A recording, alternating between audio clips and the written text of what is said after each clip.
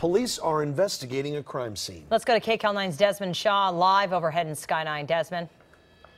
Yeah, Jasmine and Juan, still a lot to learn here. We are on Halldale Avenue, just south of Martin Luther King Jr. Boulevard here in the Exposition Park area. And the initial call was that LAPD was, or rather LA City Fire was responding to a woman not breathing and that they needed to set up a crime scene. Now, I zoom around here and you can see it looks like there was a collision here with a couple of cars.